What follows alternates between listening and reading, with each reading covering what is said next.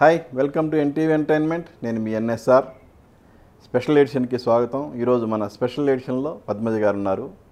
అలనాటి మేటి అందాల నటుల్లో ఒకరైన హరనాథ్ గారి కుమార్తె ఆమె. ఎన్టీఆర్ తర్వాత శ్రీకృష్ణ పాత్రల్లో మేటి హరనాథ్. ఆయన హీరోగా ఎన్నో సినిమాలు చేశారు. ఆయన కెరీర్కి సంబంధించిన విశేషాలతో పాటు ఆయన వ్యక్తిగత విషయాలను కూడా ఇప్పుడు పద్మజ గారు మనతో share చేసుకోబోతున్నారు. So let's welcome Padmaja గారు. నమస్తే అమ్మా. నమస్తే అండి. ఎలా ఉన్నారు? ఎన్టీవీ ప్రేక్షకులకి బాగుంటుందండి. మా హరనాథ్ గారు దూరమై 33 సంవత్సరాలు అవుతుంది. అయినా ఇప్పటికీ ఆయన ప్రేక్షకుల మనసుల్లో చెక్కు చెదరని స్థానం సంపాదించుకొని ఉన్నారు. అది తలుచుకున్నప్పుడు ఎలా అనిపిస్తుంది? చాలా సంతోషంగా ఉంటుందండి. ఎంతోమంది అభిమానులు ఉన్నారు ఆయనకి. ఇప్పటికీ కూడా తరచూ చాలామంది ఫోన్ చేసి మాట్లాడుతూ ఉంటారు. ఓకే, ఆయన గురించి మీ దగ్గర మాట్లాడినప్పుడు సాధారణంగా చర్చకు వచ్చే అంశాలేంటి? స్నేహపూర్వకంగా ఉంటారు మా అందరితోటిని. ఇక్కడ పెద్ద హీరో అనే భేషజాలు ఉండవు. చాలా స్నేహపూర్వకంగా, చాలా సింపుల్ మనిషి అని అంటారు అందరూ. ఆయన మనకి దూరం అయినప్పుడు మీ ఏజ్ ఎంతమ్మా? 20 అండి. 20. సో అప్పటికి మీ మ్యారేజ్ చేశారు. అయిపోయింది. ఎలా ఆయన ఇంట్లో ఎలా ఉండేవాళ్ళమ్మా? ఇంట్లో అయితే ఇంకా చాలా జాలీ అండి. వెరీ సెన్స్ ఆఫ్ హ్యూమర్ ఆయనకి బాగా ఎక్కువ ఉంది. ఓకే, చాలా జాలీగా, చాలా హ్యాపీగా ఉండేవారు, ఫ్రీగా ఉండేవారు అండి అందరితోటి. మోస్ట్లీ ఫ్యామిలీ ఓరియంటెడ్ అనమాట. అంటే ఆయన కెరీరు, ఆయన సినిమా స్టార్టింగ్లో మా చిన్నప్పుడంతా మాకు because he was fully occupied అనమాట. ఆయనకి 59 నుంచి 73 వరకు పీక్ పీరియడ్ అండి. So fully he was occupied. ఆ తర్వాతనే ఆయన కొంచెం ఫ్రీగా ఉన్నారనమాట. ఆల్మోస్ట్ ఆయన కెరీర్కి అప్పటికి కొంచెం ఎండింగ్ స్టేజ్ వచ్చింది. తర్వాత ఫ్రీగా ఉండేవారు. ఫ్యామిలీతో చాలా ఎక్కువ టైం స్పెండ్ చేసేవారు. మీ చిన్నప్పుడు ఆయనతో షేర్ చేసుకున్న విషయాలు ఎవరికి చెప్పనివి ఏమైనా ఉన్నాయి? అంటే అంత ఇదిగా ఏమి ఎవరి గురించి ఎప్పుడు ఏది మాట్లాడేవారు కాదండి. Because he was a proper gentleman అనమాట. ఆల్రెడీ ఏంటంటే ఆయనకి ఫ్రెండ్స్ చాలామంది ఉండేవారు. ఇండస్ట్రీలోని ఉన్నారు, బయట ఉన్నారు. ఇండస్ట్రీలో అయితే మోస్ట్లీ మన పద్మనాభం గారని, రాజ్బాబు అంకుల్ అయితే ఆల్మోస్ట్ ఆయన పోయినంత వరకు వచ్చేవారు మా ఇంటికి రెగ్యులర్. సినిమాలకి దూరం అయిన తర్వాత కూడా రెగ్యులర్గా వీళ్ళందరూ చాలా రెగ్యులర్గా వచ్చేవారండి. ఇంట్లో ఎప్పుడు భోజనాలు హడావిడి అలా చాలా వచ్చేవారు. అందరితో చాలా ఫ్రెండ్లీగా ఉండేవారు. వాళ్ళు కాకుండా చాలామంది బయట కుటుంబాల వాళ్ళని కూడా ఈయన చాలా ఎంటర్టైన్ చేసేవారు అందరికీ. సో ఫ్రెండ్స్ అయితే మాత్రం చాలామంది ఉండేవారండి ఎక్కువ రెగ్యులర్. మొత్తం మన రమణారెడ్డి గారని పాతకాలం కమెడియన్ ఆయన. చాలా అందరూ మామూలుగా కో ఆర్టిస్టులతో కూడా హీ వాస్ వెరీ ఫ్రెండ్లీ అనమాట. ఇంటికి కూడా చాలామంది వచ్చేవారు ఎప్పుడు మాట. మీ చిన్నప్పుడు ఆయనతో మర్చిపోలేని అనుభవాలు మీరు కానీ మీ బ్రదర్ కానీ? అన్నయ్య నేను అంటే మేమిద్దరమే కాబట్టి చాలా క్లోజ్ అనమాట చిన్నప్పటి నుంచి కూడా. ఇంకా అన్నయ్య అయితే బాగా ఎక్కువ అల్లరి చేసేవాడు అనమాట. ఒకసారి నన్ను అయితే చిన్నప్పుడు ఎదురింట్లో మిగతా పిల్లలతో ఆడుకోవడానికి తీసుకెళ్ళినప్పుడు బాగా 2 years ఇప్పుడు నీళ్ళ ట్యాంక్లో పడిపోయానండి నేను. పడిపోతే ఇప్పుడు తర్వాత విషయం నాన్నగారికి తెలిసి బాగా కొట్టారా? ఫస్ట్ టైం అనమాట దెబ్బలు తిండం. And that was the last time also. కొంచెం అన్నయ్య ఎక్కువ అల్లరి. సహజంగా నేను ఆడపిల్లని కాబట్టి చాలా అండి గారాబం. అంటే గారాబం కన్నా కూడా చాలా ప్రేమ ఎక్కువ అనమాట. It's very like somewhat like possessive also. చాలా ఎక్కువ అభిమానంగా ఉండేవారు అనమాట. కొంచెం అన్నయ్య ఎక్కువ బయట తను ఫ్రెండ్స్ స్కూలు అలాగా. ఇప్పుడు స్కూల్కి వెళ్ళినప్పుడు మీ ఫాదర్ ఇంత స్టార్ అని తోటి పిల్లలు తెలియదండి. ఆల్మోస్ట్ నాకు 10th standard వరకు ఈయన స్టార్ అని తెలియదండి. నా స్కూల్లో తోటి పిల్లలు కూడా అందరూ కూడా వీళ్ళు సినిమాకి సంబంధించిన వాళ్ళే. ఇప్పుడు గుత్తా రామనీయుడు గారి వాళ్ళ బాబు, నందన్ రావు గారి సన్ను, తర్వాత రవికాంత్ నగైచ్ వాళ్ళ పాప, చాంద్ గారని ఉండేవారు మ్యూజిక్ డైరెక్టర్. వాళ్ళు కుద్రవల్లి నాగేశ్వరరావు గారని, వీళ్ళందరూ నా స్కూల్ మేట్సే వాళ్ళ బాబు వాళ్ళందరూని. బట్ నాకు తెలియదు. ఒకసారి తర్వాత ఆల్మోస్ట్ అప్పుడు స్కూల్ అంతా అయిపోయి తర్వాత మొన్న మధ్యన అందరం గ్రూపులు ఫామ్ అయినప్పుడు అప్పుడు వాళ్ళకి తెలిసిందనమాట ఓకే. ఓ మీ ఇలా ఫలానా అని చెప్పి అప్పుడు వాళ్ళు ఆశ్చర్యపడ్డారు. ఓకే. అంటే మనకి వాళ్ళు స్టారు ఎలా అని చెప్పుకోవాలని అలా తెలియదండి. బేసిక్గా మేము చెన్నైలో పుట్టి పెరిగాము కదా, సో అక్కడ ఏంటంటే అక్కడంతా ఎవ్రీథింగ్ విల్ బి నార్మల్ అనమాట, కొంచెం ఇది ఉండదు. సో తర్వాతే తెలిసింది వాళ్ళందరికీ. అంటే వన్స్ తెలిసిన తర్వాత నాన్నగారు అంటే మీకు ఎలాంటి అభిమానం కలిగిందండి ఒక ఆర్టిస్ట్గా? అంటే ఫాదర్గా ఎట్లా ఉంటుంది? ఫాదర్గా అయితే అది దట్స్ నో డౌట్. అలాగా చిన్నప్పుడు కూడా ఇది యాక్టర్ అంటుంటే కూడా మాకు అంత నాలెడ్జ్ తెలిసేది కాదు. తర్వాత నేను ఆల్మోస్ట్ మ్యారేజ్ అయిన తర్వాతనే ఆయన మూవీస్ అన్నీ చూడటం మొదలుపెట్టాను. అప్పుడే టీవీ అది వచ్చింది కదా, సో టీవీల్లో వీటిలో యూట్యూబ్స్లో అన్నిట్లో వాళ్ళ మూవీస్ అన్నీ చూసి ఓహో అప్పుడు అనిపించేది అనమాట, ఇంత పెద్ద స్టారా నాన్నగారు అని. అప్పుడు కొంచెం పోయే ముందు కొంచెం తెలిసింది. ఆ తర్వాత ఒక్కొక్కటి చూస్తూ ఉంటే అప్పుడు నాకు అనిపించింది అనమాట, అసలు ఎప్పుడు కూడా అలా చూపించుకునేవారు కాదు.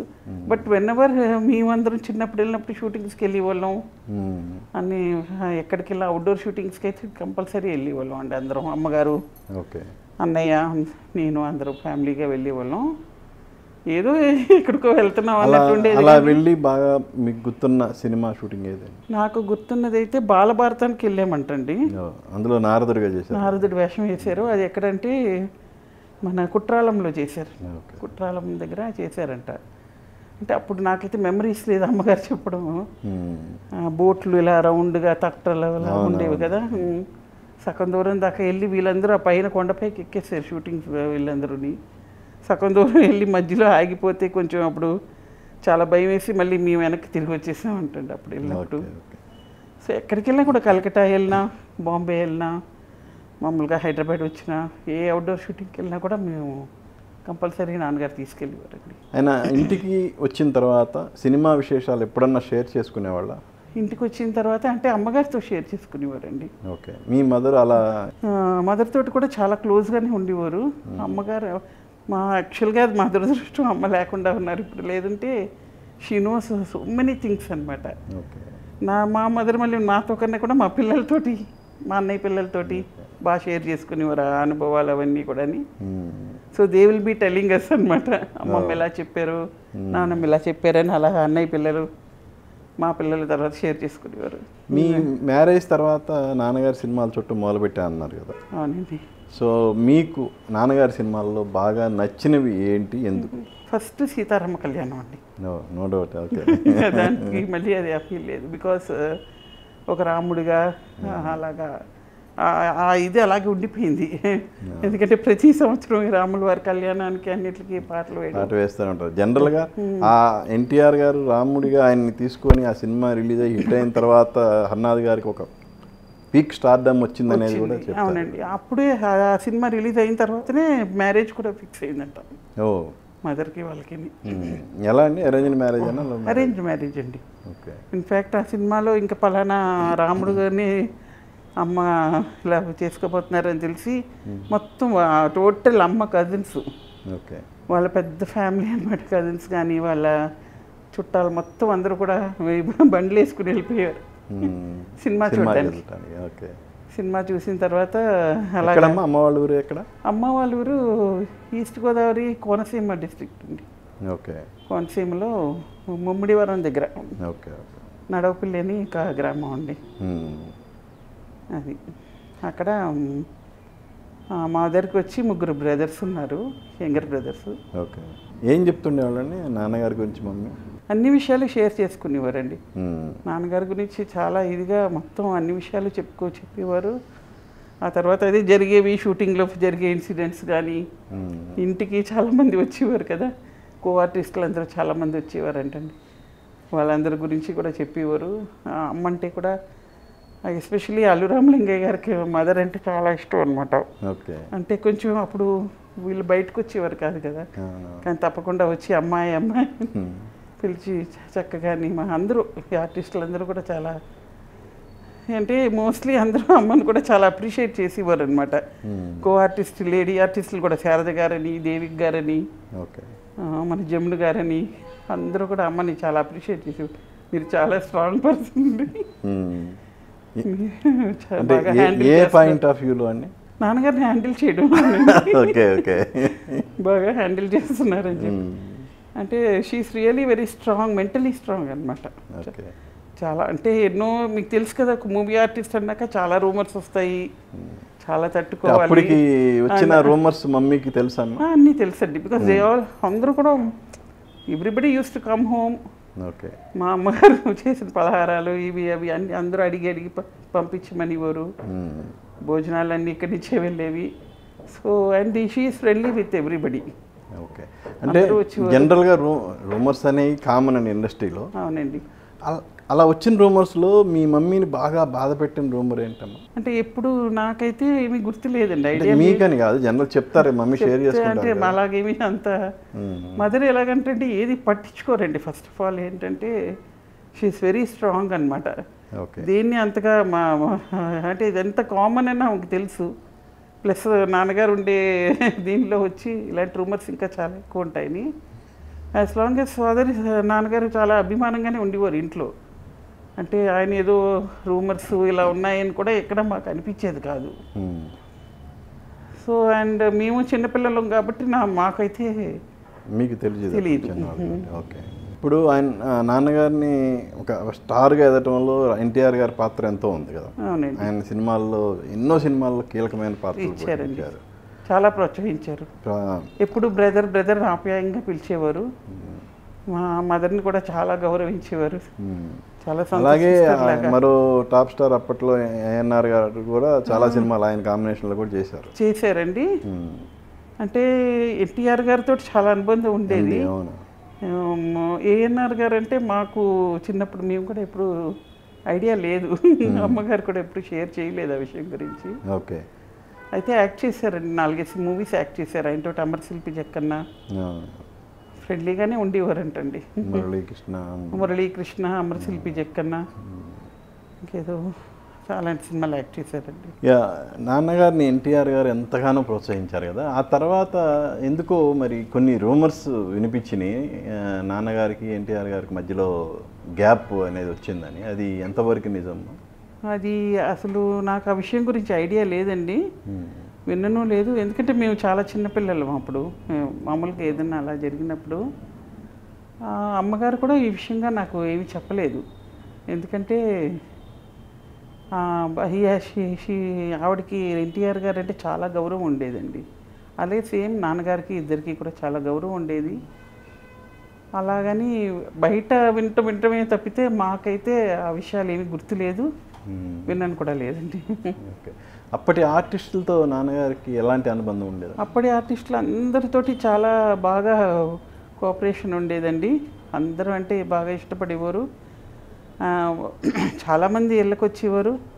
అప్పుడు శారద గారు, దేవిక గారు, గీతాంజలి గారు, రాజశ్రీ గారు, వీళ్ళందరితోటి బాగా అందరూ అమ్మగారితో కూడా బాగా ఫ్రెండ్లీగా ఉండేవారు.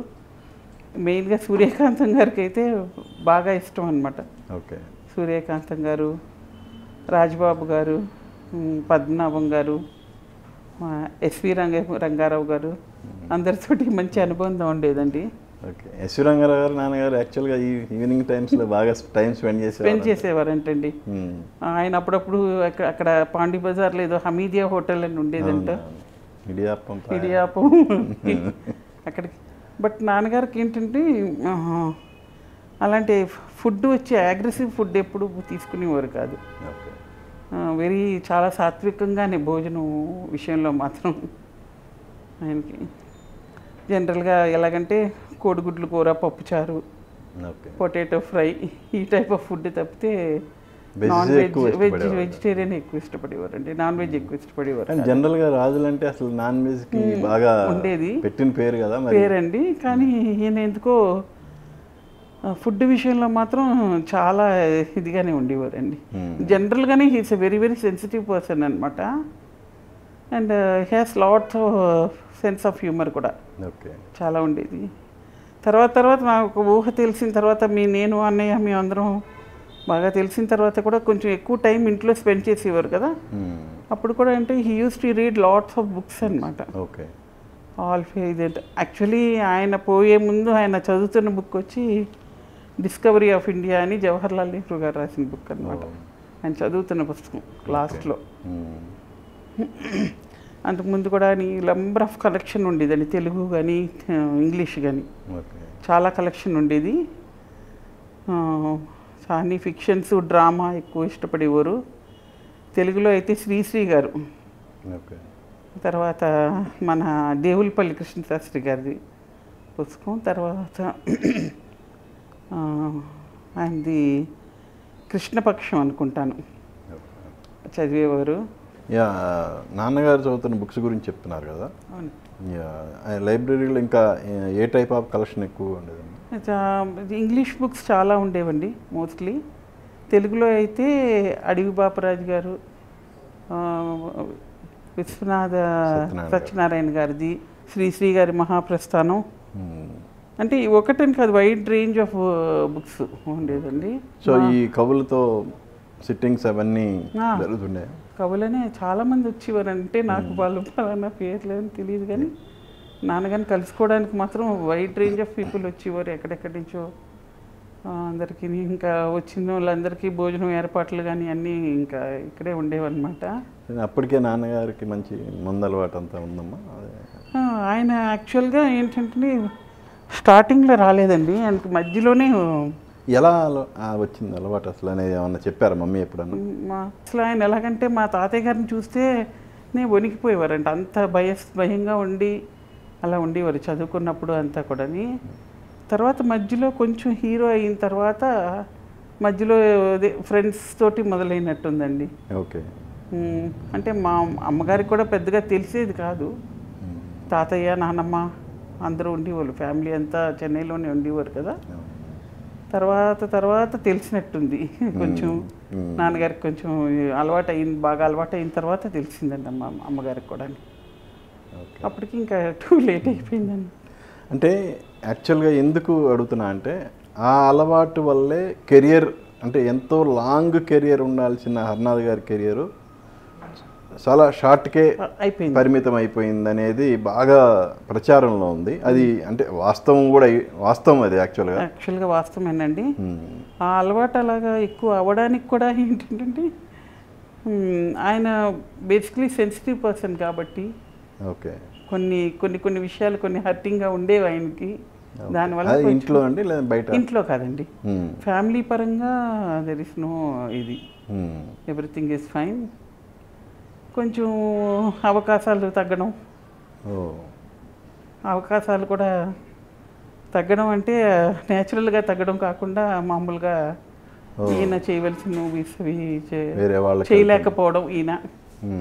దానివల్ల కొంచెం అంటే దాని వెనుక ఏదన్నా అంటే వాంటెడ్గా కుట్ర లాంటివి ఏమైనా జరిగాయని ఎప్పుడన్నా చెప్పేవాళ్ళ? అలా ఆయన ఏది ఎప్పుడు చెప్పుకునేవారు కాదండి, అదే వచ్చిన డ్రాబ్యాక్.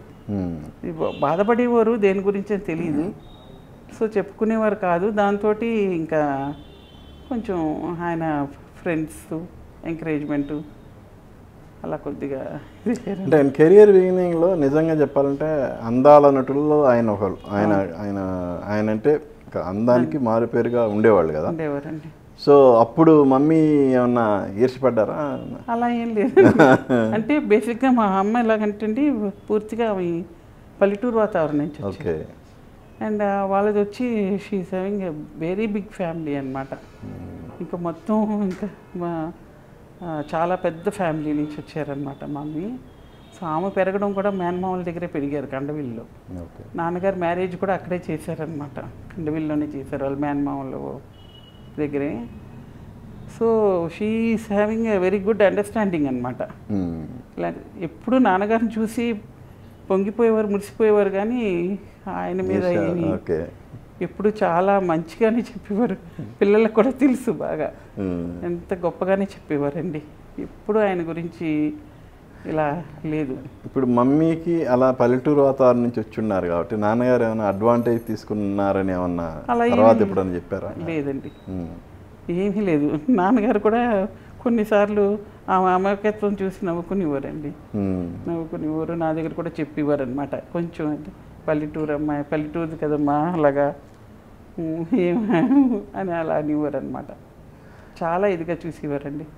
జనరల్గా పల్లెటూరు నుంచి వచ్చిన వాళ్ళకి ఎక్కువ ఉంటుంది, అంటే హీరోయిన్లతో డాన్స్ చేయటం కానీ దగ్గరగా పల్లెటూరు అంటే ఇది మామూలు కాదు కదండి, బాగా ఉన్నతమైన ఫ్యామిలీలోంచి వచ్చారు కదా. సో అదే ఆ మెగ్నానిమిటీ అవన్నీ ఉండేవండి. షీ నెవర్, ఆవిడ అలా కాదు అసలు, క్వైట్ కంప్లీట్లీ డిఫరెంట్ క్యారెక్టర్ అనమాట. చాలా అండర్స్టాండింగ్గా ఉండేవారు, చాలా సపోర్టివ్గా కూడా ఉండేవారండి. ఓకే, అంటే కంప్లీట్గా నాన్నగారు ముందుకి బానిస అయిపోయారు, కొన్ని రోజుల తరబడి అలాగే ఆయన మందు పుచ్చుకునేవాళ్ళు అనేది బాగా వినిపించింది. అందులో అది నిజమేనా, వాస్తవమేనా? అంటే నాకు తెలిసి నేను చూసినంత వరకు అది మాత్రం కరెక్ట్ కాదండి. ఎందుకంటే పుచ్చుకునేవారు కానీ ఇంతలాగా వ్యాస్ట్గా 24 hours తాగడం, 24 hours ఏదో ఆయన ఈ మధ్యన చాలా వినపడే మాటలు ఏంటంటే చాలా ఆర్థికంగా ఏదో చితికిపోయారు ఇలా అలా. ఇప్పుడు ఈ మధ్య అది కొంచెం యూట్యూబ్ ఛానల్స్ వచ్చిన తర్వాత కొంచెం ఎక్కువైంది అది, కానీ but it's not true. Okay, ఎందుకంటే ఫ్యాక్ట్ ఏంటో మాకు తెలుసు, మాకు దగ్గర ఆత్మీయులకు తెలుసు. లాస్ట్ వరకు మేము ఎలా ఉన్నాం, నాన్నగారు ఎలా బతికారు అనేది అందరికీ తెలిసిన, మాకు దగ్గర ఆత్మీయులకి దగ్గర వాళ్ళకి అందరికీ బాగా తెలుసండి. సో వీఆర్ అంత దీన స్టేజ్లో మాత్రం లేరు. ఆర్థికంగా well of, very well of అండి, వెరీ వెల్ ఆఫ్. కానీ దగ్గర వాళ్ళు, దగ్గర బంధువులు వాళ్ళని నమ్మి బాగా మోసపోయారనేది నిజమా? దట్స్ ట్రూ అండి, అది మాత్రం చాలా ట్రూ. ఎందుకంటే ఆయన దగ్గర బంధువులకే పవర్ ఆఫ్ అటార్నీ ఒకటి రాసి ఇచ్చారండి. సో దానివల్ల కొంచెం చాలా లాస్ట్లో ఉండేటప్పుడు చాలా బాధపడేవారు, నమ్మి మోసపోయానని. ఓకే, చాలా ఆ బాధ మాత్రం ఉండేది ఆయనకి. ఇప్పుడు ఆయన పిల్లలుగా మిమ్మల్ని ఎప్పుడన్నా అరే నా వారసులుగా వీళ్ళని సినిమా రంగానికి తీసుకురావాలని ఎప్పుడన్నా అనుకున్నారా? లేదండి, అనుకోలేదు. కానీ ఒక మాట చెప్పేవారు, నా పిల్లలే నా ఆస్తి. ఓకే, ఎవరు అడిగినా కూడా ఏంటి ఇలాగా హరి అని అడిగేవారు కదా వీళ్ళందరూని. నాకేంటి, నా పిల్లలే నాకు ఆస్తి అని చెప్పేవారు. అన్నయ్య కూడా కొన్ని రోజులు స్టార్టింగ్లో కొంచెం యాక్ట్ చేద్దామని నేను అనుకున్నాడు, ట్రై చేశాడు. కానీ నాన్నగారికి పెద్దగా ఇష్టం లేదండి. ఓకే, అంటే ఎందుకని? అంటే తను ఇబ్బందులు పడ్డాడు కాబట్టి పిల్లలు ఇబ్బందులు పడకూడదు కాదు, ఎందుకు జనరల్గా ఎందుకో సినిమా ఫీల్డ్లోకి రావడం ఆయనకి ఇష్టం లేదన్నమాట. ఓకే, అన్నయ్యని కూడా చదువుకోవాలి, మంచి ఉద్యోగం చేయాలని. అలాగే తను లండన్లో జాబ్ చేసేవాడండి, బ్రదరు. పోయినప్పుడు నాన్నగారు పోయినప్పుడు ఇన్ఫ్యాక్ట్ అక్కడ లండన్లోనే ఉన్నాడు. సరే, ఇంకా ఆయన పోయారని కబురు తెలిసిన వెంటనే వచ్చేసాడు అనమాట ఇండియా. ఇంకా అప్పుడు అమ్మ, నాకు మ్యారేజ్ అయిపోయింది, అమ్మ ఒక్కరే ఉన్నారు కదా, అందుకని తను మళ్ళీ ఇక్కడ సెటిల్ అయ్యి. ఎలా మీ మ్యారేజ్ నాన్నగారు చూసిన సంబంధమేనా? నాన్నగారు చూసిన సంబంధం, నాన్నగారు చాలా ఇష్టపడి చేసిన సంబంధం అండి. మీ వారు రాజుగారు అంటే నాన్నగారికి బాగా ఇష్టం అంట కదా? పెళ్ళికి ముందు నుంచే చాలా ఇష్టం. అవునా? నాకు తెలియదు ఆయన ఏం మాయ చేశారు రాజుగారు? అంటే యాక్ట్ చేశారండి మా మావయ్య గారు తీసిన మూవీలోని. అవునా? రౌడీ పోలీస్ అని అప్పుడు షూటింగ్ జరుగుతుండేది అనమాట. ఓకే, భానుచందర్ గారు, రాధిక గారు చేశారు. ఆ మూవీలో నాన్నగారిని యాక్చువల్గా మావయ్య గారు వచ్చి ఆయన తీసిన ఫస్ట్ మూవీ ఆడజన్మండి. ఓకే, 1970లో తీశారు. ఆడజన్మలో నాన్నగారు హీరో అనమాట, నాన్నగారు జమున గారు ఇద్దరు. సో అప్పటి నుంచి బాగా పరిచయం మావయ్య గారికి నాన్నగారికి. ఓకే, సో అలా తర్వాత అప్పుడు మళ్ళీ ఈయన మీద గౌరవంతో అప్పుడు రౌడీ పోలీసు మూవీకి తీసుకున్నారనమాట. ఓకే, తర్వాత తోడల్లుళ్ళు కూడా చేశారు మా మావయ్య గారు మూవీ తీసినప్పుడు. అప్పుడు రోజు ఈయన చూసేవారంట. ఎలా, ఎవరు ముందు అడిగారు? మా అమ్మాయిని చేసుకోమని మీ నాన్నగారు అడిగారా, లేదంటే మీ అమ్మాయిని చేసుకుంటామని? మ్యూచువల్గా మధ్యలో వాళ్ళు చెప్పినట్టున్నారు. ఓకే, అంటే బంధువులు ఉన్నారు కదా, వాళ్ళు ప్రపోజ్ చేశారు. మీ పెళ్ళి ఎలా జరిగింది, దాని విశేషాలు? పెళ్ళి 1987 May 29th జరిగిందండి మ్యారేజ్. ఓకే, అక్కడ చెన్నైలో అప్పుడే కొత్తగా విజయ శేష్ మహాల్ అని కట్టారనమాట. విజయ స్టూడియోస్ వాళ్ళు కళ్యాణ మండపం అక్కడే జరిగిందండి, గ్రాండ్గా జరిగింది. ఓకే. ఆల్మోస్ట్ ఇండస్ట్రీలో అందరూ వచ్చారు ఆ రోజు. చాలా ఒక 5000 మెంబర్స్ వచ్చారండి మ్యారేజ్కి అయితే. అంటే ఆర్టిస్ట్గా ఒక పీక్ స్టేజ్ చూసిన తర్వాత ఖాళీగా ఇంట్లో కూర్చోవాలంటే ఏ ఆర్టిస్ట్కైనా ఒక నరకం లాంటిది నిజంగా చెప్పాలి. సో ఆయన 2 ఫేసులు చూశారు కాబట్టి. ఒకటండి, ఆయన వచ్చి ఎప్పుడు ఖాళీగా ఉండేవారు కాదండి. లైక్ ఎప్పుడు ఇంట్లో ఎప్పుడు జనాలు ఉండేవారు, వచ్చేవారు. ఆయన మీట్ అవ్వడానికి చాలామంది వచ్చేవారు అండి. మార్నింగ్ పొద్దున్న ఆయనకి 5 o'clock లెగడం అలవాటు. ఓకే. లేచి స్నానం చేసి టిఫిన్ అది తినేది ఆల్మోస్ట్ ఫ్రమ్ 7 o'clock జనాలు వస్తూనే ఉండేవారండి. ఖాళీ టైం ఉంటే మార్నింగ్ అయితే రెగ్యులర్గా యూస్ టు రీడ్ పేపర్స్. చెన్నైలో ఉండేవాళ్ళం కదా, హిందూ, ఇండియన్ ఎక్స్ప్రెస్, ఎవ్రీడే ఆ పేపర్ అయితే ఒక 1 hour చదివేవారండి. ఆ తర్వాత నుంచి రెగ్యులర్గా వచ్చేవారు. లేదంటే he use to read books అనమాట. బాగా బుక్స్ చదివేవారు. నాకు బాగా గుర్తు ఎలాగంటే, ఆయన ఒక పడకుర్చీ ఉండేదన్నమాట అప్పట్లో. ఆ పడకుర్చీలో కూర్చుని కాలు మీద కాలు వేసుకుని ఒక రీడింగ్ గ్లాస్ పెట్టుకుని ఇలాగ బుక్ చూస్తూ ఇలా చదువుకుంటూ ఉండేవారు అనమాట. చూస్తేనే అంత అందంగా అంత ఇదిగా ఉండేది. అదే బాగా గుర్తండి నాకు ఆయన విశేషాలు. ఖాళీగా అంటూ ఉండి ఇప్పుడు ఇలాగ జరగలేదు అని బాధపడిపోవడం అటువంటివన్నీ ఎప్పుడు చూడలేదండి. ఇలా నేను యాక్ట్ చేయలేకపోయాను. ఎవరైనా ఇంకొకటి చాలామంది అనుకుంటారు ఈయనకి ఏది ఇలాగా వేషాలు లేక చిన్న చిన్న వేషాలు వచ్చేసేవారు సినిమాల్లో. అలాగా ఎప్పుడు ఉండదండి అసలు. ఎవరిని వెళ్ళిగా అడగడం, ఎవరైనా గౌరవార్థం పిలిస్తే కాదనకుండా వెళ్ళి యాక్ట్ చేసి వచ్చేవారు. కొంతమంది అప్పట్లో డైరెక్టర్స్ ఉండేవారు, పేర్లు గుర్తులేదు సరిగ్గా. కట్టా సుబ్బారావు గారు అని ఉండేవారు. ఆయనకి నాన్నగారు అంటే చాలా గౌరవం అనమాట. వాళ్ళు ఆయన అడిగేవారు ఆయన సినిమాలకి. అలాగా చిరంజీవి గారి సినిమాలకు కూడా కొంత డైరెక్టర్స్ పేరు గుర్తులేదు కానీ అడిగేవారు.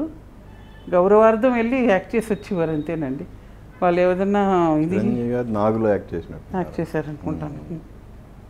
అలాగా అంతేగాని ఈయన వెళ్ళి ఇలా లేక అడగడం అదంతా ఏమి ఉండదండి. రేడియో షోస్ అంటే చాలా ఇంట్రెస్ట్ చూపించేవారండి. రేడియో షోస్కి వెళ్ళేవారు. ఆయనకి రేడియో షోస్ అంటే ఎందుకో చాలా ఇష్టం. అంటే ఆయన యాక్చువల్గా స్టేజ్ నుంచి వచ్చిన ఆర్టిస్టే కాబట్టి కాలేజ్ డేస్లోనే ఆయన స్టేజ్ షోలు అన్నీ చేశారు. యాక్చువల్గా ఆయన పైలట్ అవుదామని వచ్చారండి. నేను విన్నాను, పైలట్ చిన్నప్పుడు ప్లస్ అది ఇంటర్ వరకు చెన్నైలోనే చదివారు. ఎందుకంటే తాతయ్య గారు ఇక్కడ ఉండేవారు అనమాట. తర్వాత కాకినాడ వెళ్ళి పిఆర్ కాలేజ్లో అక్కడ చేశారు BA. అక్కడ కూడా బాగా ఉండేవారండి. అక్కడ డ్రామాస్, ఇన్ఫ్యాక్ట్ వీళ్ళ సీనియర్స్ కూడా సినిమాల్లో వాళ్ళు కూడా చాలామంది ఉన్నారు అక్కడ ఉన్నారు. తర్వాత అక్కడ ఏంటి కాలేజ్ ప్రెసిడెంట్గా కూడా అంతగా కండక్ట్ చేయడం, బాగా యాక్టివ్గా ఉండడం అన్నీ చేసి యాక్చువల్గా ఢిల్లీలో కూడా ట్రైనింగ్కి వెళ్ళడానికని వచ్చారు అనమాట. పైలట్ ట్రైనింగ్కి వెళ్తానన్న ఆయన ఆర్టిస్ట్గా అదే చెన్నై వచ్చారండి. వచ్చేటప్పుడు చూసారంట ఎవరో. అప్పుడు తాతయ్య గారికి అంజలీదేవి గారు అంటే బాగా రామకృష్ణ గారు చూసారని తెలుసు. అంజలీదేవి గారు కూడా బాగా తెలుసు. ఫస్ట్ వాళ్ళు చూశారు, వాళ్ళు తాలూకాలో ఎవరో చూసినట్టున్నారు. ఈ లోపల ముక్కామంగల్ గారు తీసుకున్నారండి ఋష్యశ్రీలో. ఫస్ట్ అయితే రిలీజ్ అయింది మా ఇంటి మహాలక్ష్మి. ఫస్ట్ రిలీజ్ అయింది మా ఇంటి మహాలక్ష్మి. అప్పట్లో హీరోయిన్లు అందరూ చాలా క్లోజ్గా ఇంటికి వస్తుండేవాళ్ళని. వచ్చేవారండి, అందరూ వచ్చేవారండి. వాళ్ళు ఏమన్నా విషయాలు ఏమన్నా షేర్ చేసుకునేవాళ్ళ ఇంట్లో మమ్మీతో కానీ? మమ్మీతోటి బాగా క్లోజ్గా ఉండే వాళ్ళతో అన్ని చెప్పుకునేవారు. ఇన్ఫ్యాక్ట్ జానకి గారు కూడా మంచి ఫ్రెండ్ మా మదర్కి అప్పట్లో. బాగా అన్ని షేర్ చేసుకునేవారు. హీరోయిన్స్ కూడా వచ్చి అన్నీ బాగా మాట్లాడేవారు అండి అందరూ. వాళ్ళు శారద గారు వాళ్ళకి కూడా బాగా ఇష్టం అమ్మగారు. ఓకే. వాణిశ్రీ గారికి కూడా నాన్నగారు అంటే బాగా ఇష్టం అండి. వాణిశ్రీ గారు అయితే ఆవిడ నాతోటి చెప్తూ ఉంటారనమాట. ఆవిడకి బిగినింగ్ అప్పుడు 3 హీరోలు అంటే చాలా ఇష్టం నాకు. ఎల్విస్ ప్రెస్లే, శశి కపూర్, తర్వాత నాన్నగారు అంటే చాలా అంత క్రేజ్ ఉండేదంట ఆవిడకి అప్పుడు. తర్వాత నేను నాన్నగారితో యాక్ట్ చేస్తానన్నప్పుడు అనుకోలేదమ్మా. అంటే ఆవిడ బిగినింగ్ స్టేజెస్లోనే యాక్ట్ చేశారు కదా. ఆవిడ ఫస్ట్ సాంగ్ పాదుకా పట్టాభిషేకం అని ఒక సాంగ్లో వీళ్ళిద్దరూ చేశారనమాట. ఓకే. అప్పుడు మీట్ అయ్యారంట. చాలా అభిమానం అని ఆవిడ షేర్ చేసుకుంటూ ఉంటారు. తర్వాత వాళ్ళిద్దరిది సూపర్ హిట్ సాంగ్ ఒకటి ఉంది కదా, చిట్టి చెల్లెలు. మంచి కాంబినేషన్. సుఖ దుఃఖాలు, చిట్టి చెల్లెలు, మా ఇంటి కోడలు. పద్మనాభం గారితో కూడా ఎక్కువ అనుబంధం, మంచి పద్మనాభం గారు చాలా 3 సినిమాల్లో ఈయన సొంత బ్రదర్స్ కన్నా ఎక్కువ అభిమానంగా ఉండేవారండి పద్మనాభం గారు. ఆయన కూడా చాలా ఎప్పుడు హరి హరి నోరారా పిలుస్తూ చాలా మా ఇంటికి కూడా రెగ్యులర్గా మా అమ్మగారి చేతి వంట అంటే చాలా ఇష్టం అనమాట ఆయనకి. సో ఎక్కువ వచ్చేవారు. పద్మనాభం గారు, అల్లురామలింగయ్య గారు, మన రాజ్బాబు గారు, వీళ్ళందరూ. కానీ ఎందుకు వచ్చిందమ్మా మరి నాన్నగారిని సొంత ఫ్యామిలీ చివరి స్టేజ్లో దూరంగా పెట్టిందని ఒక రూమర్స్ బాగా స్ప్రెడ్ అయినాయి, ఎందుకు అలా? ఫ్యామిలీ, సొంత ఫ్యామిలీ అంటే ఎవరు? మేమే కదండి, నేను అమ్మ అన్నయ్యే. అంటే ఆయన బాగా మందుకు బానిస అయిన తర్వాత ఆయన దూరంగా పెట్టారు ఫ్యామిలీ అని. ఆ తర్వాతనే ఇంకా చాలా జాగ్రత్తగా చూసుకున్నామండి ఆయన్ని. వాస్తవం కాదు అది? వాస్తవం కాదండి. ఓకే. ఇప్పుడంటే నాన్నగారు వచ్చి 89లో కదండి పోయారు. 89లో ఉన్నా. 89 స్టార్టింగ్లో ఫిబ్రవరిలోనండి గుంటూరులో అమరావతి అని ఒక ప్లేస్ ఉంది, అక్కడ ఒక స్వామీజీ ఉండేవారు. ఆయన ఒకసారి నాన్నగారికి లెటర్ రాశారు, ఇలాగా నాకు మీరు కల్లో కనిపించారు, మీకు ఆరోగ్యం బాగలేదని తెలిసింది, మీరు ఇక్కడికి రావాలి, మీకు మా ఆశ్రమానికి రావాలి మిమ్మల్ని అని చెప్పి లెటర్ రాశారు. ఏ స్వామీజీ అండి? ఆయన పేరు తెలీదు. అమరావతిలో ఒక ఆశ్రమం ఉందంటే ఆయన, అంటే నాకు సరిగ్గా గుర్తులేదు. అయితే రావాలంటే నాన్నగారు వెళ్ళారండి. వెళ్ళి అక్కడ 2 months ఉన్నారు, ఆశ్రమంలో ఉన్నారనమాట. ఉండి తర్వాత అక్కడి నుంచి మాకు రెగ్యులర్గా లెటర్స్ రాసేవారు. ఆ లెటర్ కూడా నా దగ్గర ఉంది ఇప్పుడు, నాన్నగారు రాసిన లెటర్, అమ్మకి రాసిన లెటర్ అంతా. అది ఒకసారి మా ఆడియన్స్కి చూపిస్తాను నేను నా ఫోన్లో. ఆ తర్వాత మా తాతయ్య గారు పోయారండి, నాన్నగారు వాళ్ళ ఫాదర్. ఓకే. జూన్లో పోయారు. సో అప్పుడు మళ్ళీ వచ్చిన తర్వాత కార్యక్రమాలు అయిన తర్వాత మళ్ళీ మా దగ్గరికి అక్కడే వచ్చేసారు.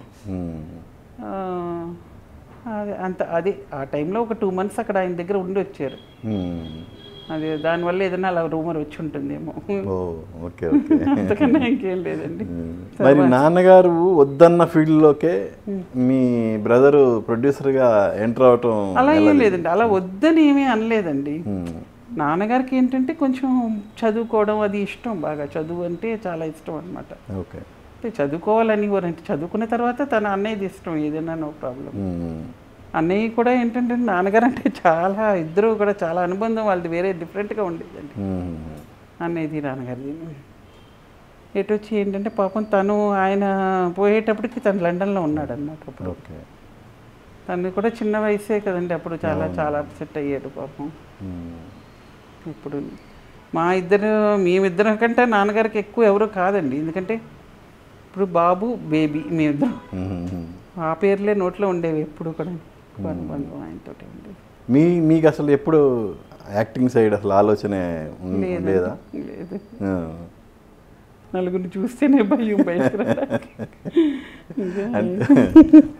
అంటే చిన్నప్పుడు జనరల్గా ఉంటుంది కదా కుతూహలం అనేది? లేదండి, ఒకే ఒకసారి ఏవిఎం స్టూడియోగా నాకు తెలిసి చిట్టి చెల్లుళ్ళు మూవీకో ఏదో అనుకుంటాను, అప్పుడు నాకు 9 months 11 months ఫోటో ఉంది, తీసుకెళ్ళి అక్కడ ఇలా ఫోటో తీయించారట కెమెరా చేత.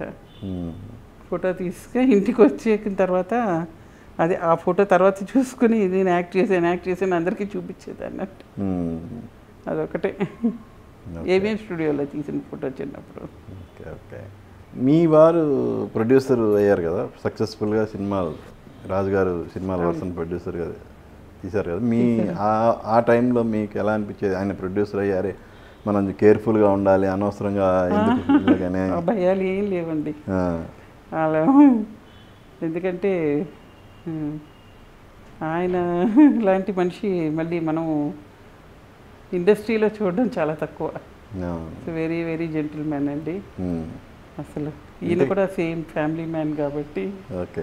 ఎక్కడ ఎలాంటి భయం అనేది లేదండి. ఇప్పుడు నాన్నగారికి రాజుగారికి ఇద్దరికి ఎవరు బెస్ట్ అంటే ఎవరు కొట్టేస్తారు? ఇద్దరు బెస్టేనండి. ఇద్దరు చెరవ కన్ను అంటారు కదా, అంతే. మన ఇద్దరు పిల్లల్లో ఎవరు బెస్ట్ అంటారో అలాగే ఇద్దరు పిల్లలు ఇద్దరు సమానమేనండి.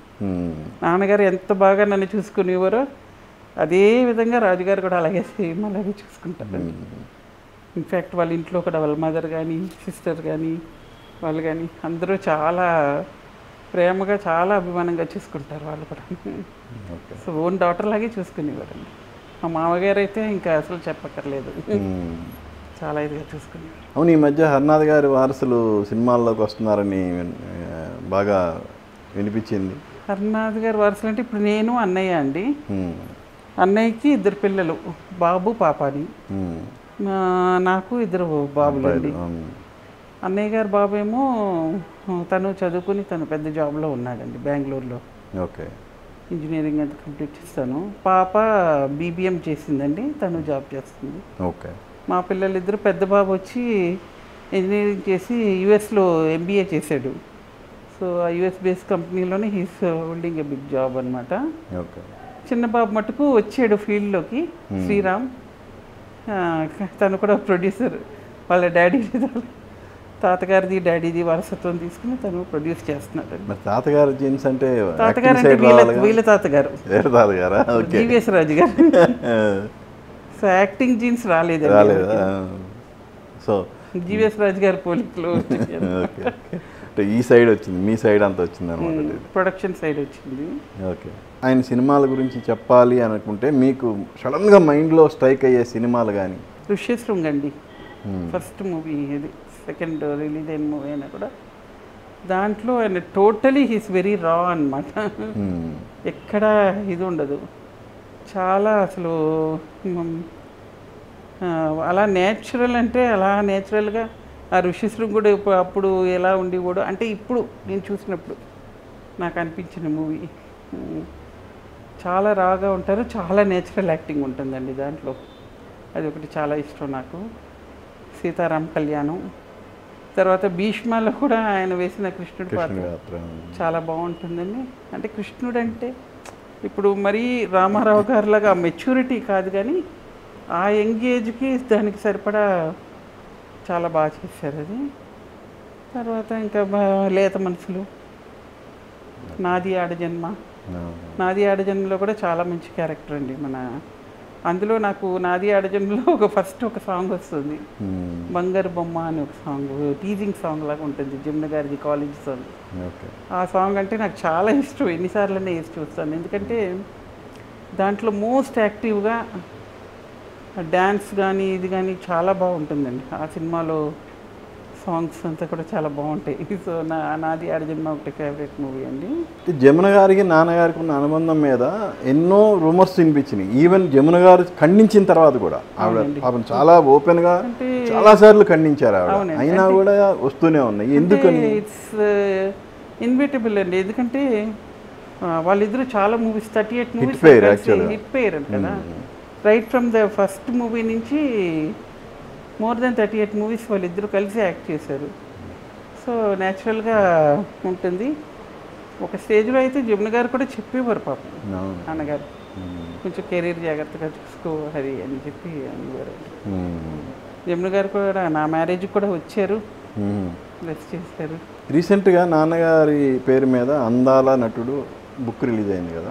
సో ఆ బుక్ గురించి చెప్పాలంటే ఏం చెప్తారు? అంటే బుక్ గురించి చెప్పాలంటే ఇప్పుడు నాన్నగారికి వచ్చి నెంబర్ ఆఫ్ ఫ్యాన్స్ ఉన్నారు, నెంబర్ ఆఫ్ ఫ్రెండ్స్ ఉన్నారు అందులో one of the greatest fan doctor Kampalli Ravichandran గారండి. ఆయన చాలా బాగా అర్థం చేసుకున్నారు నాన్నగారిని. ఆయన మిగతా విషయాలు, ఆయన జీవిత చరిత్రలు ఇవన్నీ కాకుండా ఆయన యాక్టింగ్ ఎలా చేశారు, సినిమాల్లో క్యారెక్టర్స్, హైలైట్ అయిన క్యారెక్టర్స్ గురించి అలాగా ఆయనకి మనసుకి తోచింది. అంటే ఆయన జీవిత చరిత్ర అనేది సింపుల్గా ఉంది, బట్ ఎక్కువ ఆయన క్యారెక్టర్స్ మీద, యాక్టింగ్ స్కిల్స్ మీద ఎక్కువ ఉంది. ఆయన ఎంత నేచురల్గా యాక్ట్ చేసేవారు. సేమ్ నా ఫీలింగ్ కూడా అదే ఉండిందనమాట. యాజ్ ఎ డాటర్ నేను ఎలా ఫీల్ అయ్యాను, ఆయన యాక్షన్ చూస్తూ యాక్షన్ ఇలా ఉంది, ఇందులో ఇలా చేశారు, ఇంత బాగా చేశారు అని నేను ఎలాగైతే ఫీల్ అయ్యాను, నేను యాజ్ చిల్డ్రన్ నేను మా అన్నయ్య ఎలా ఫీల్ అయ్యేవాళ్ళము సేమ్ అదే విధంగా ఆయన కూడా అదే ఫీల్ అయ్యారు అనమాట. ఓకే. అంటే ఆయన ఎక్కువ నాన్నగారిని ఆరాధించారు. ఆయన క్యారెక్టర్స్ గురించి దాంట్లో విశ్లేషించారు అనమాట. ఎందుకంటే ఎనీ క్యారెక్టర్లో ఆయన ఇప్పుడు హీరో అనే కాకుండా ఏ క్యారెక్టర్లో అయినా కూడా ఆయన అలాగా ఇమిడిపోయేవారు అనమాట. సో ఆయన ఒక హీరోగా చేసిన క్యారెక్టర్స్ కన్నా కూడా నెంబర్ ఆఫ్ అదర్ హీరోస్ తోటి ఎక్కువ చేసిన మల్టీస్టార్ క్యారెక్టర్స్ ఎక్కువ ఉన్నాయి. రామారావు గారితో, శోభన్ బాబు గారితో, కృష్ణ గారితో, కృష్ణరాజు గారితో, వాళ్ళతో ఎక్కువ చేసిన క్యారెక్టర్స్ ఎక్కువ ఉన్నాయండి. సో అలాగా ఎందులో ఏమన్నా కూడా ఆయన ప్రత్యేకత ఆయనకు ఉండేదన్నమాట యాక్టింగ్లో, ఆయన ప్రజెన్స్లో. కెరియర్ ఎండింగ్లో ఆయన సొంత సినిమా తీసి ఇంకా ఎక్కువ నష్టపోయారు కదా? నష్టపోలేదండి. నష్టం అనేది నష్టం కాదు, తీశారు. ఫస్ట్లో వచ్చి ఏంటంటే మొన్న కృష్ణ గారు చెప్పినట్టు ముందు తీసినప్పుడు సరోజాదేవి గారు వేశారండి కృష్ణ గారి పక్కన, నాన్నగారి పక్కన జమున వేశారు కృష్ణ. అప్పుడు కొంచెం ఒక 10 days షూటింగ్ అయిన తర్వాత ఆవిడ కొంచెం పెద్ద ఆవిడలా ఉన్నారని ఫీల్ అయ్యారనమాట, కృష్ణ గారి కన్నా కొంచెం ఆవిడకి. అందుకని మూవీ కొంచెం ఆగిందనమాట. ఆ టైంలో ఇంకా ఎందుకో సడన్గా అప్పుడు ఆగిపోయి 2 years ఆగిపోయింది. ఆ తర్వాత మళ్ళీ పద్మప్రియ గారిని పెట్టి మళ్ళీ అప్పుడు కంప్లీట్ చేశారండి. అందరూ మోస్ట్లీ అందరూ ఆర్టిస్టులు కోఆపరేట్ చేశారు. ఫ్రెండ్స్, ముస్లిం ఫ్రెండ్స్ ఉండేవారండి. రంజాన్ అలీని మహమ్మద్ కమరుద్దీన్ హైదరాబాద్లోనే ఉండేవారు. వాళ్ళు కోఆపరేట్ చేసి మూవీ కంప్లీట్ చేసి, మూవీ కూడా బాగానే హిట్ అయిందండి. ఎందుకంటే మంచి సాంగ్స్, ఇన్ఫ్యాక్ట్ మా ఇంటి దేవతలోనే ఘంటసాల గారు పాడిన ఆఖరి పాటలు కూడా దాంట్లోనే పాడారండి. అంటే గజల్స్ పాడారనమాట, కొన్ని గజల్స్ లాగా. Actually it's Hindi cinema, Kajal అని ధర్మేంద్ర, రాజ్ కపూర్, మీనా కుమారి యాక్ట్ చేశారండి. దాన్ని తెలుగులో తీశారు ఇది. సో సాంగ్స్ అన్నీ మంచి హిట్ అయినాయి. ఆ తర్వాత దాని జోలికి వెళ్ళలేదు, మూవీస్ మనకి పనికిరావు కదా. సో ఇప్పుడు నాన్నగారి జ్ఞాపకార్థం ఏమన్నా చేసే ఆలోచనలు ఏమన్నా ఉన్నాయా? ఎలా అదే నేను అన్నయ్య కూడా అదే ఆలోచిస్తున్నామండి. కొంచెం అన్నయ్య ఆరోగ్య కుదుట పడిన తర్వాత ఆలోచించుకొని ఆయనకి ట్రిబ్యూట్గా ఏదైనా చెయ్యాలని అయితే మాత్రం ఉందండి. ఎందుకంటే మనవలు ఉన్నారు, 4 మనవలు ఉన్నారు. సో అల్లుడు, కొడుకు అందరూ ఉన్నారు కాబట్టి అందరం కలిసి ఆలోచించుకుని తప్పకుండా ఏదైనా చేయాలి. అంటే ఇంతవరకు జస్ట్ నేను కూడా ఎందుకు వచ్చానంటే, ఆల్వేస్ హరనాథ్ గారు అంటే ఒక నెగటివ్ దీని గురించే మాట్లాడతారండి ఎప్పుడైనా సరే. ఆయనకు గుర్తొచ్చేది ఆయన తాగుతారు అనేది వస్తుంది. బట్ దానికన్నా మించి చాలా మంచి విషయాలు ఉన్నాయండి. He's a very friendly nature. మరి చాలామందికి సహాయం చేయడం కానీ, అప్పుడంతా ఏంటంటే నాకు రవిచంద్రన్ గారు చెప్పారు,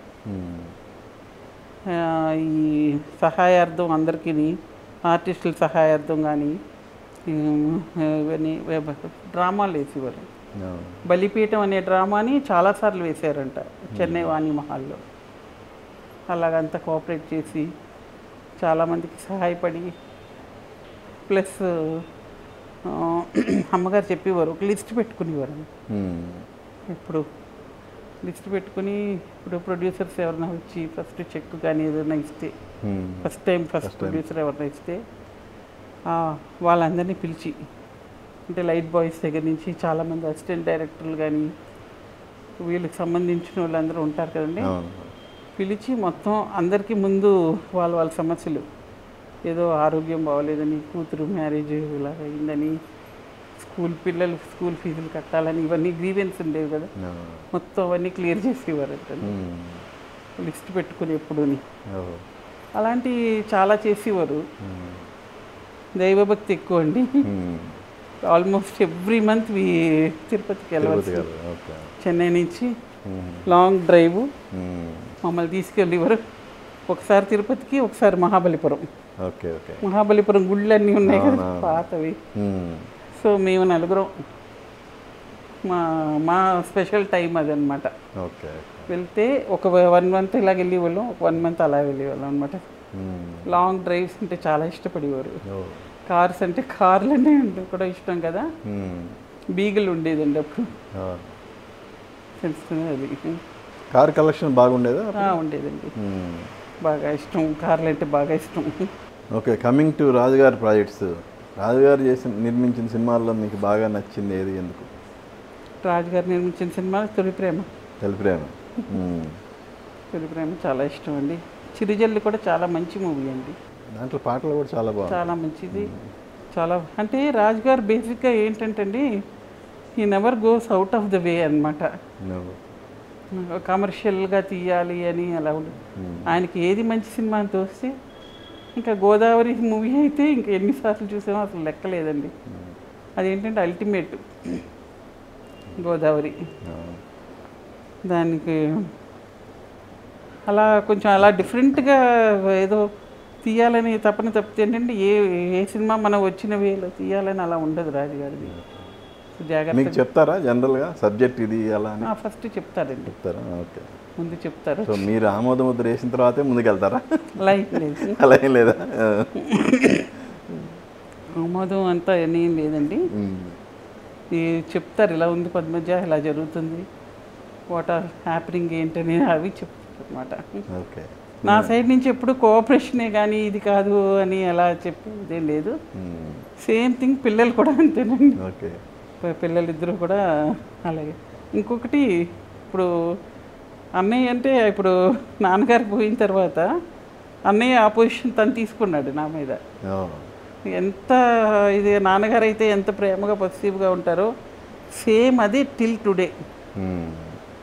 everyday will be talking at least 10 to 15 times అనమాట. ఓకే, అంత ప్రేమగానే ఉంటాడు, అంత ఇది కూడానండి. ఎలా మీ బ్రదర్ శ్రీనివాసరాజు గారు, జీవీజీ రాజు గారు ఎలా ఇద్దరు కృష్ణార్జునలానే ఉంటారా? ఉంటారండి, తప్పకుండా. చాలా కోఆపరేటివ్గా ఉంటారు. అంటే కొంచెం ఆ బ్రదర్ అయితే ఇంకా ఇన్ఫ్యాక్ట్ చెప్పాలంటే తను కొంచెం ఫాస్ట్ అంటే ఫాస్ట్ డెసిషన్స్ అనమాట. ఓకే, కానీ రాజుగారు మాత్రం చాలా నిదానం. ఏంటంటే స్టెబిలైజేషన్ ఫ్యాక్టర్ అనమాట ఈయన. ఓకే, నిదానంగా ఉంటారు, దేనికి అటు ఇటు ఏది ఇదెవరు అనమాట. చెప్తారు శ్రీను ఇలా కాదు ఇలాగని చెప్తే తను వింటాడు. అలా చిన్నప్పటి నుంచి కూడా బాగా తెలుసు కదా, ఇద్దరు కలిసి పెరిగినట్టే పెరిగారు. ఆల్మోస్ట్ మ్యారేజ్ అయ్యి 35 years అయింది కదా, చాలా బాగా ఇదిగా ఉంటారండి. ఇప్పుడు ఏం నెక్స్ట్ ప్రాజెక్ట్ ఏంటి మరి? ఇప్పుడు ప్రస్తుతం తమిళ్ చేస్తున్నారండి రాజుగారు. అది అయిన వెంటనే తెలుగులోకి నెక్స్ట్ మనం చిన్నబాబుని మెయిన్గా పెట్టి తీద్దామని ప్రొడ్యూసర్గా చేద్దాం, అదే ప్లాన్ చేస్తున్నారు. తొందరలో చెప్తాం మంచి న్యూస్. థ్యాంక్ యూ అండి. మీ చేసే తమిళ సినిమా ఇటు కావాలి, అలాగే చేయబోయే మీ బాబు నిర్మాతగా పెట్టి చేయబోయే సినిమా కూడా ఇటు కావాలి మనస్ఫూర్తిగా కోరుకుంటున్నాను. హర్నాథ్ గారి గురించి మా ఆడియన్స్కి తెలియని చాలా విశేషాలు, అంటే ప్రాచుర్యంలో ఉన్నవి కరెక్ట్ కాదు అని వాస్తవాలు తెలియజేసినందుకు మరొకసారి థ్యాంక్స్ చెప్తూ థ్యాంక్ యూ వెరీ మచ్ అండి. ధన్యవాదాలండి. ప్రేక్షకులందరికీ కూడా నా నమస్కారాలండి. దసరా శుభాకాంక్షలు. చూశారు కదా, పద్మజ గారితో ఈ వారం మన స్పెషల్ ఎడిషన్. వచ్చే వారం మరో గెస్ట్తో మీ ముందుకు వస్తాను. మీ NSR సైనింగ్ ఆఫ్.